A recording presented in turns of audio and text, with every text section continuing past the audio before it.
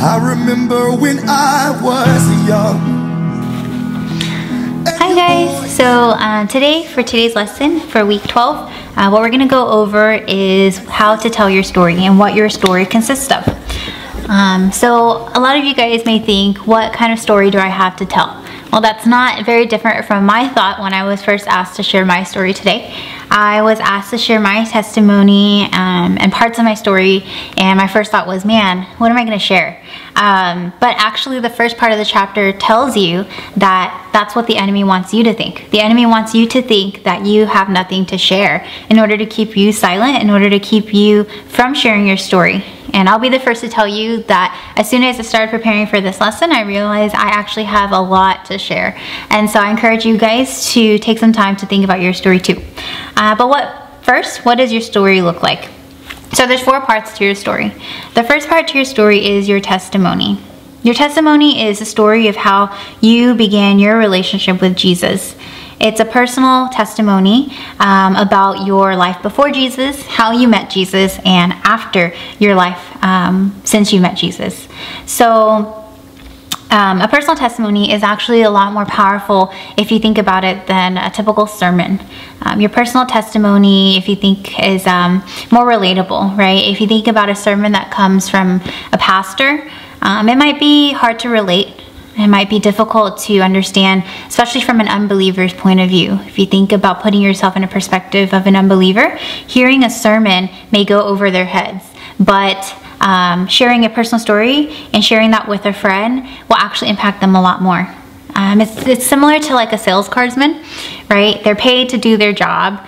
Some may think pastors are the same. Not to say that's the case, but some may think that. But if I purchased a car and I find it to be the most amazing car I've ever driven, and I share that with a friend of mine, they are more likely to try to purchase the same car, or more likely to be interested in it.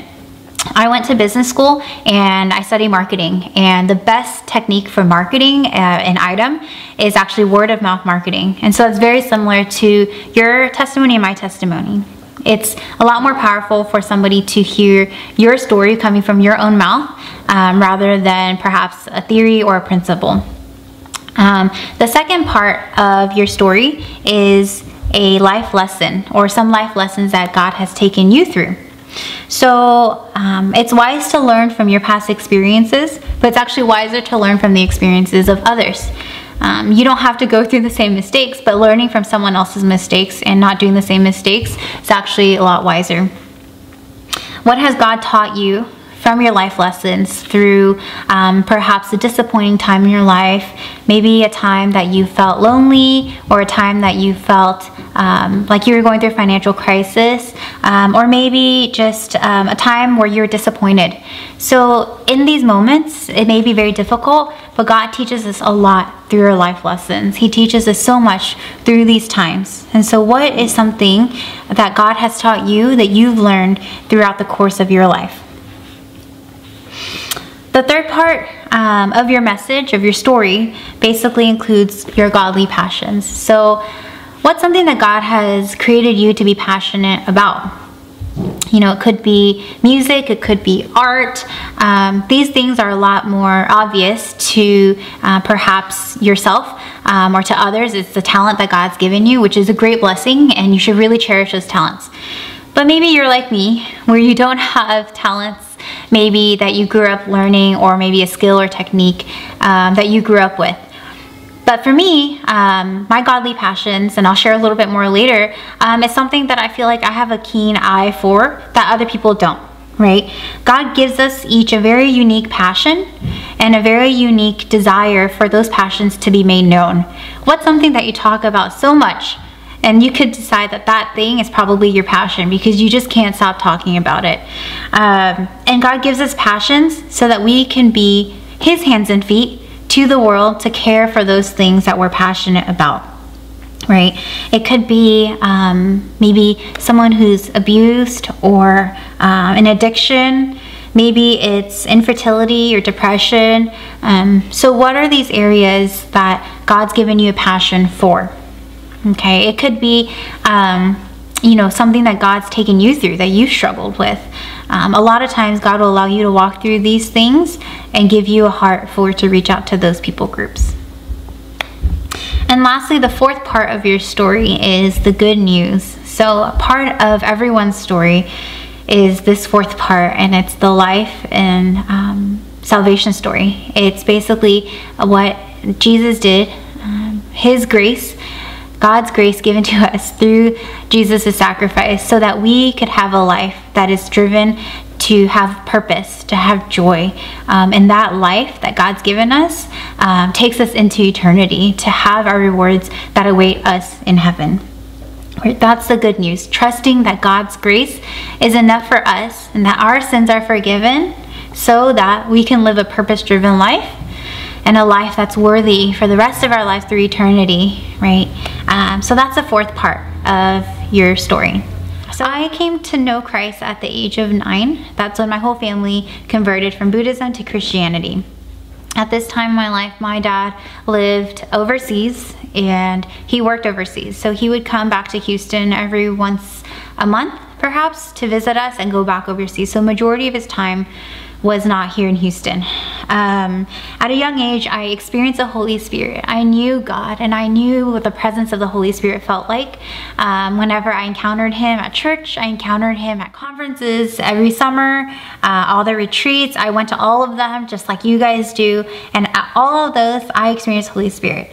But what was missing in my life was the truth, was a foundation in my life. What I was missing was a disciplined life that included discipline in reading the Bible, prayer. And so that caused me, as I grew older, to fall into a lot of temptation. I fell into temptation of lust, temptation of alcohol, and I was a backsliding Christian. So I struggled through that for quite a few years in my college life until I joined New Life. So when I joined New Life, that's when I learned the importance of commitment. So some of you guys may have heard a testimony that I shared about house church and what it means to you.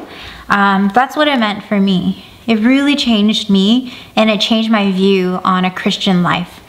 My life wasn't meant for me to live just so I knew Jesus and to continue to live a backsliding Christian life. My life was saved so that I could tell others about Jesus. After I committed to New Life, I learned the importance of VIPs and reaching out to them.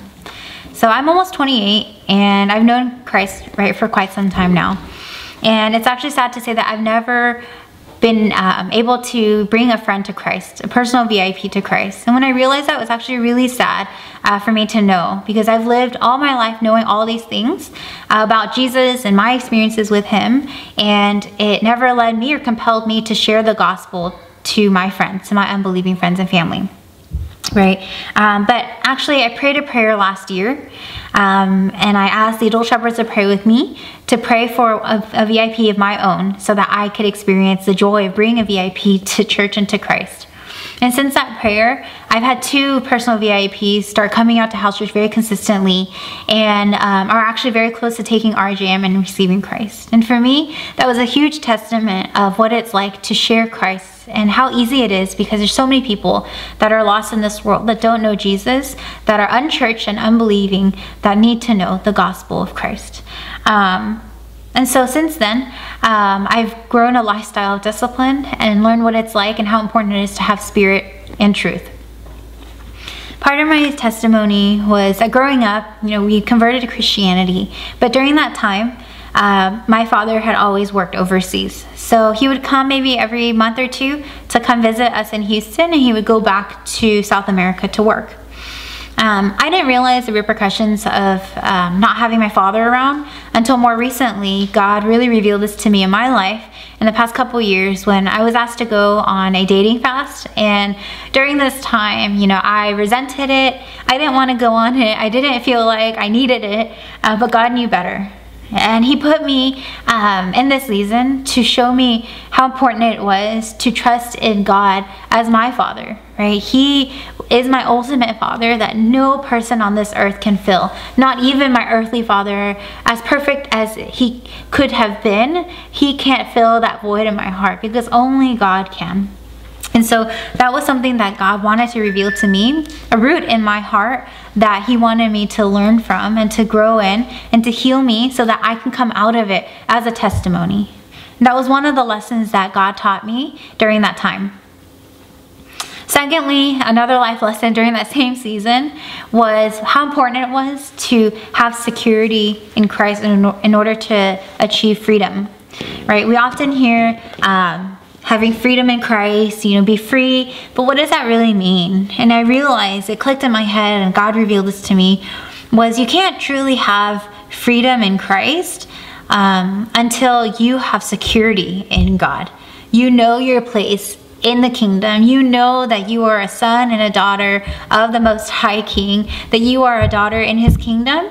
And in that security, you find freedom. And that was something for me that God really taught me, how important it was for me to be secure in my place in God's eyes, and that my identity was really secure in him so that I could be free and to live a life of freedom and joy, and that others would see that and desire a life with Jesus. And that leads me to my godly passions, right? So my testimony and my life lessons has led me to understand what my godly passions are. God's always given me, as I was growing up in my friend groups, I always felt like I didn't fit in. I never liked cliques. That's something that I loathe. I hate cliques. I hate groups. That's something that I don't like, because I know what it's like to be lonely and to feel left out. And that's a terrible, terrible feeling. It's not a feeling that God wants us to feel either. And so he's always given me an eye for those that are lonely. When I walk into a room, I can easily spot the person that's sitting by themselves, or someone who's not clicking or jiving with the group. That's something God's given me a heart and an eye for, and I really long to be that person's friend and want to be there for them, to show God's love to those people, right? Because I knew what it was like to be lonely, and God allowed me to feel that so I can have that heart and affection for people that are broken and that are lonely. And another people group that God's led me to have a passion for are those that have young women that grew up with absent fathers. So the young women that perhaps don't have a father figure, don't know what it's like to have security in that area, I really have a heart for, because I know how important it is as young women to grow up with a father figure that represents Christ, that represents security, so we can live in freedom. And that life is so different and so much better to know and trust in God as our Father, and to live and walk in a life of freedom. And so I have such a passion and a heart for young women that struggle with having that security and having that absent father. And I just really love to reach into those people. God's given me that passion. And so I encourage you to really search your heart to see what your passions are. It doesn't have to be a musical talent or maybe artistic skill, which are also really awesome passions that God's given you for. And I really encourage those that do have those talents to really hone those skills. But if you're like me, that didn't grow up with those, physical talents that are very obvious to others, it doesn't make you lesser. God's actually given you those passions to reach into other people groups that perhaps other people can't reach to, right? That's why God has placed each of us in this world to be unique and to reach uniquely into others. And the last part about my story is the same as your story. And the most important part that sums up everything is the good news, is trusting that God, that his grace has saved us through his son, Jesus Christ. And through that story, I am able to live a purpose-driven life, right? We learn this every week, what it looks like to live a purpose-driven life. And I'm able to have that because God's grace saved me. And my rewards wait for me in heaven, right? All the things that I do on this earth are really meaningless if it's not for eternity. If you remember one of the first lessons that Jamie taught about the line of eternity and how life on earth is just this small portion, and that the rest of this is eternity because it's never ending. So I encourage you to share your story and to really ask God what your testimony is, what your life lessons have been, your godly passions, and summing it all up in the good news because I believe that you have a story to tell. Just like me, you have something that God's taken you through uniquely that's not similar to anyone else in this entire world, that you can reach one specific person so that they can come to know Jesus too. So split up in your classes, share your story, and I can't wait to hear it.